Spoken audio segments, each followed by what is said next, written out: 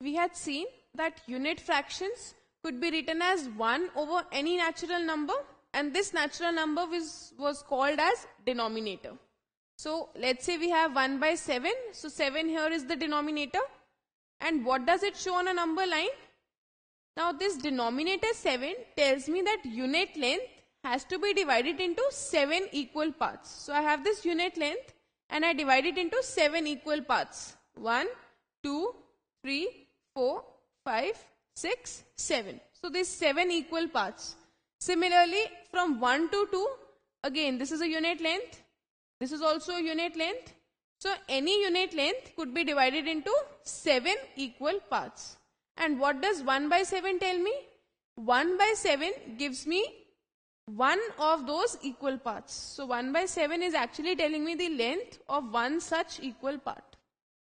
So that is how I can read unit fractions. So 1 by 2 would be, I divide this unit length into 2 equal parts. 1, 2. And half gives me the length of one such part. Similarly, 1 by 3 would be dividing in 3 equal parts, and 1 by 3 is the length of one such equal part. 1 by 4 would be dividing into 4 equal parts, and 1 by 4 indicates the length of one such part.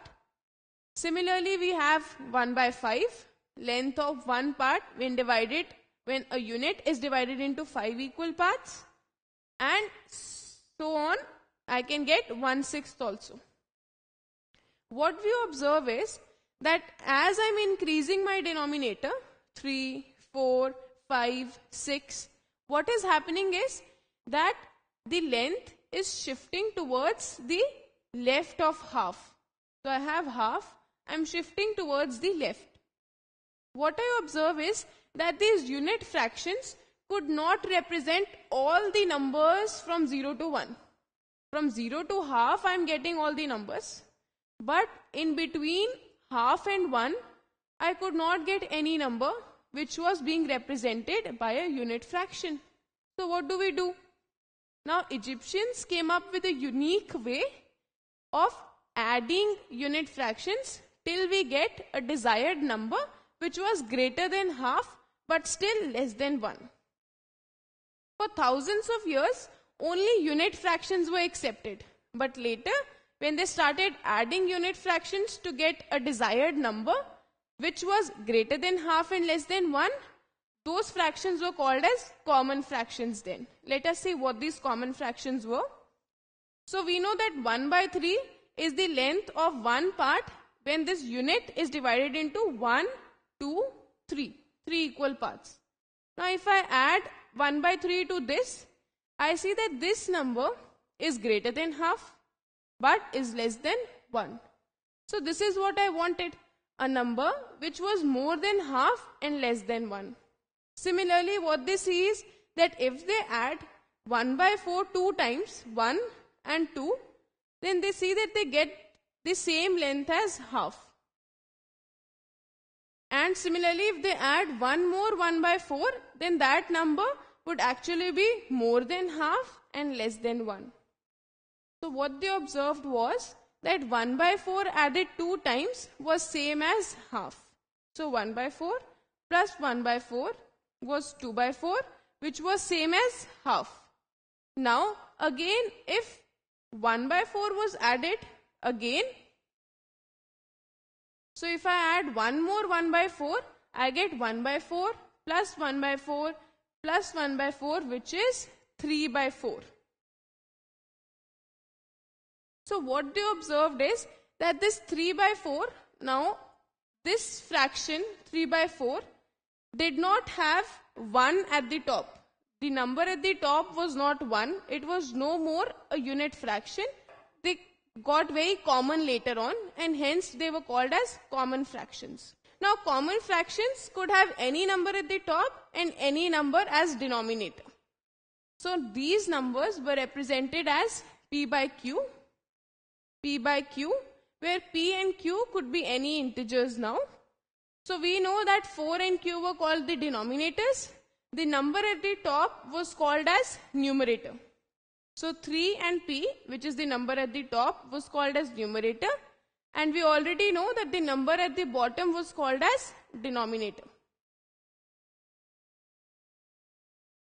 So I have this fraction, common fraction 3 by 4, where 3 is the numerator, 4 is the denominator. Now what does 3 by 4 tell me? We know the denominator indicates how many divisions should this unit length have, that is 4, 1, 2, 3, 4. So I divide the unit length into 4 equal parts. What does 3 indicate? 3 indicates the number of such units, 1, 2, 3. So 3 of such units gives me 3 by 4. So 1 by 4 added 3 times gives me 3 times 1 by 4.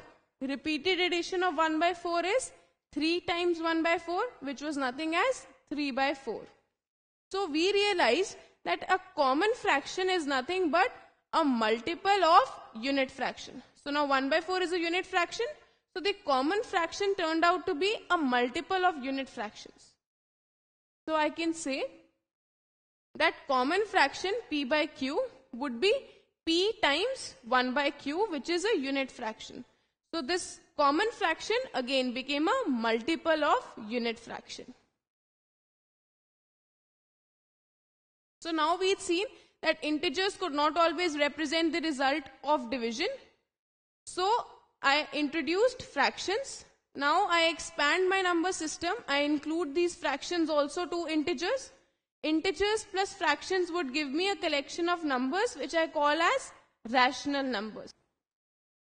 Rational numbers could be represented as p by q, that is as a common fraction. But the important thing was that q could not be 0. Why? Because dividing by 0 was meaningless. So we could not have q as 0. That is how we defined rational numbers. Now we said that rational numbers included both integers and fractions. Now this is a fraction. When would this be an integer? When q would be 1. So as soon as q is 1, this number p by q, the rational number p by q, represents an integer. So for that I can say that any number, say 2, say 10, any integer could be written as a fraction. How? If I put it, if I make the denominator 1, I can write this integer 2 as a fraction. 2 by 1, 10 by 1. So any integer can be written as a fraction. Similarly, any fraction with the base 1, any fraction with the base 1 would turn out to be an integer, which is 3, is the same as 3. So 3 can be written as 3 by 1, and 3 by 1 can be said to be just the number 3, the integer 3. So now, why were these rational numbers called as rational numbers? Why was it so that they were named rational numbers? Well, they were not initially named rational numbers, but later what they realized is that this number p by q, which is the rational number, could be expressed as a ratio. P is to q. They realized that the ratio p is to q is nothing but p by q, which is the rational number. So these numbers were called rational numbers later, which means that these numbers could be expressed as a ratio. So any rational number can be expressed as a ratio of two numbers. That's why they were called as rational numbers. So that's how we had integers. We introduced fractions to integers and we got rational numbers, where rational numbers are defined as p by q, where q cannot be 0. Now I've enclosed my set. I've expanded my number system. I've included fractions to integers. Now are rational numbers closed under division? So can I say that rational numbers are closed under division? Let us see. If they will be closed, that means I take any two rational numbers, divide them, the result should be again a rational number. If that is true, then yes, rational numbers are closed. If not, then rational numbers are not closed. Let's say we define division as a by b, where a and b are integers. So if a and b can be any integers, then I can have, if I can take any integers, then I can take b as the integer 0. Now, can this division, which is a by 0, be represented by a rational number? So, if I have a by 0, that is, if I take b, and a and b could be any integers. If I take b as 0, integer 0, I get a by 0. Now, can this division be represented by a rational number? Well, clearly not. Why so? Because we know that rational numbers are of the form p by q, and q cannot be 0. That is, the denominator cannot be 0. Here, I need a number that would have the denominator as 0. But rational numbers cannot have denominator 0. So I can say that this division, that is division by 0, cannot be represented by a rational number, and hence rational numbers will not be closed under division. But we normally define, most commonly you can say that division is defined as a by b, where b cannot be 0. We have seen that division by 0 is meaningless, so we need not include that in our definition. We say that division is a by b, where b should not be 0, because dividing by 0 is meaningless. Now, if this is my definition, then I can say that I can represent this division by rational numbers, because I know rational numbers again can be any numbers, p and q. A and b could be any numbers which are integers. Again, p and q also can be any numbers which are integers, but q cannot be 0. Again, for division, b cannot be 0. So, for this division, I can represent this division where b is not 0 by any rational number, and hence I can say that rational numbers are closed under division. So, I will stick to defining division as a by b, where b is not 0, and I would say that rational numbers are closed under division.